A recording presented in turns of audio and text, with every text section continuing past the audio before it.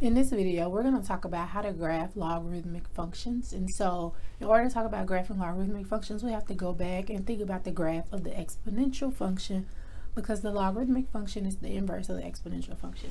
So if you watched the earlier video about exponential functions and graphing them, there were 3 points that were always on your exponential function. So here's your general exponential function, f of x equal b to the x.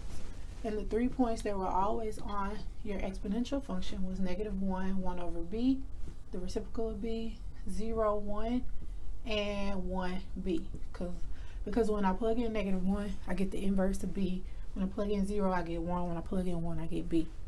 Well, since your logarithmic function, log base b of x, is the inverse of the exponential function, then what you do is you take those points and you switch them, because that's what inverse functions do. It takes your domain and range and switches it.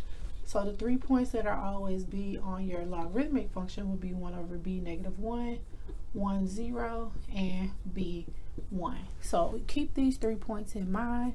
These will help you be able to graph a logarithmic function easier, or you could just plug in numbers for x and get out values for y. So you could do it that way. You can always revert back to doing it that way as well. So let's look at some examples.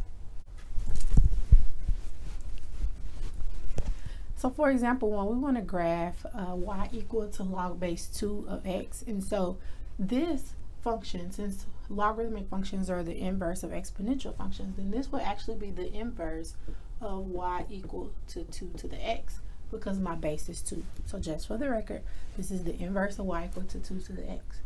I also have up here the 3 points that we just talked about that I'll always be on the logarithmic function. So my base is 2. So everywhere I have a b, I'll replace it with the 2. So 3 points I know I'll have on my graph will be 1/2, -1, 1, 0, and 2, 1. So knowing those 3 points will be able to help me to be able to pick 3 points on the graph really quickly. So 1/2, -1 is going to be here, 0, 1 will be here, and 2, 1 will be here. Now, if I needed more points, 3 points are sufficient, but sometimes your homework program may ask you for 5 points. So what you could do is just plug in values for x. So pick another value for x, such as 4, and plug it in for x and see what you get. So if you plug in 4, you get y equal log base 2 of 4.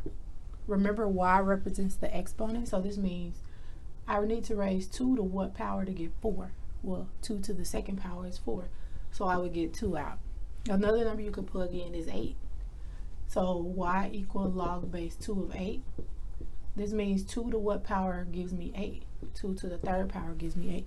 So this is how I could find additional points if I needed to.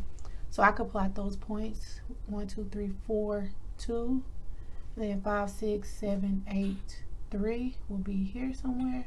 And my graph ends up looking like this. And so that would be the sketch of the graph of the logarithmic function y equal log base 2 of x. If we look at the domain and range for this function, so here we actually have, so before we had a horizontal asymptote when we were talking about exponential functions.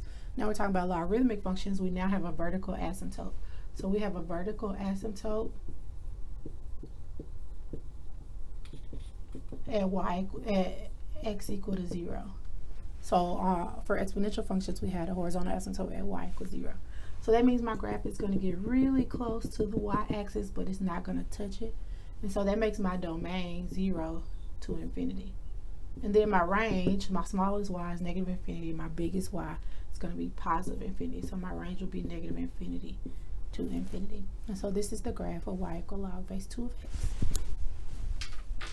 So for example 2, we want to graph y equal log base 2 of x plus 3 minus 2. So now this is a logarithmic function that has some transformations. So the same transformations that apply with all the other functions we looked at, they still exist, the logarithmic functions. So adding 3 inside with the x will move the graph to the left 3 units, and then subtracting 2 outside of the x will move the graph down 2 units. So this is the graph of log base 2 of x shifted to the left 3 units and down 2 units. So if I want to graph it, I want to start with y equals log base 2 of x. And so if you recall, we just graphed this in example 1. If you recall the 3 points on the graph, 1/2, -1, 1, 0, and 2, 1. And then we plugged in some additional ones. We plugged in 4 and we got out 2. And we also plugged in 8 and got out 3. So now for the graph of y equal log base 2 of x plus 3 minus 2, since that shifts the graph to the left 3 units, that's affecting our x values. So that means we're going to subtract 3 from each x value. And since we're shifting the graph down 2, that affects our y value. So that means we're going to subtract 2 from each of our y values. So we're taking this graph, we're shifting it left 3 by subtracting 3 from each x, and we're shifting it down 2 by subtracting 2 from each y. So if I subtract 3 from 1/2, I will have to find a common denominator. 1/2 minus 6/2, that's going to give me -5/2. If I subtract 3 from 1, that gives me -2. 2 minus 3 is -1, 4 minus 3 is 1, and 8 minus 3 is 5. So I've subtracted 3 from each x. Now I'm going to subtract 2 from each y. So I get -3, -2, -1, 0, and 1. And so these are the points on my graph, what I'm trying to graph, log base 2 of x plus 3 minus 2. So I will plot these.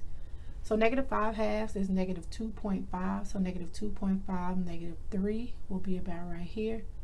-2, -2, -1, -1, 1, 0, and 5, 1, 2, 3, 4, 5, 1 will be here. So my graph will look like this. So remember we had a vertical asymptote at x equals 0. Well, since we shifted the graph over to the left 3 units, our vertical asymptote is now here at x equal to -3.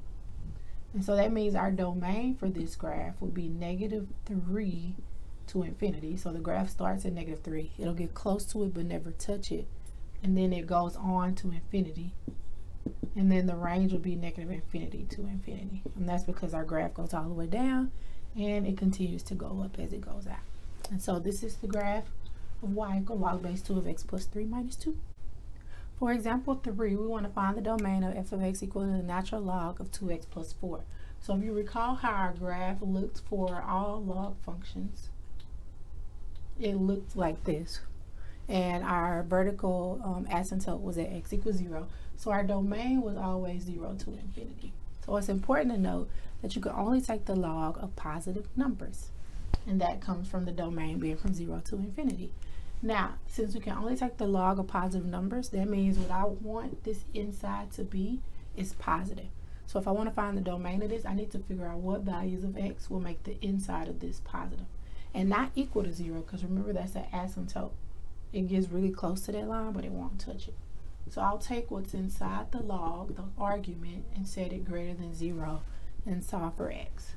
So I will subtract 4 from both sides, get 2x is greater than -4, then divide both sides by 2. You get x is greater than -2. So your domain here would be everything bigger than -2. So -2 to infinity. That means you can plug in numbers bigger than -2 and you'll be able to get a y value out. So this is how you will go about finding the domain of a logarithmic function. And so we talked about in this video how to graph logarithmic functions, how to find the domain of logarithmic functions. And if you have any questions whatsoever, make sure you include them in the comments below. If you don't have any questions, then great job. Then you can go on to watch the next video, which is about properties of logarithms. Thanks for tuning in. If you haven't yet, make sure you hit that subscribe button, and I will see you in the next video.